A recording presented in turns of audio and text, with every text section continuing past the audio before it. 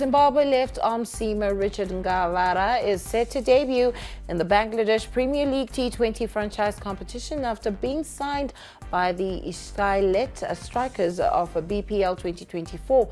Ngarava has been one of the Chevron's form bowlers over the last couple of seasons, and last month he was rewarded with a maiden overseas T20 gig when he featured for the Gale Titans in the Lanka Premier League.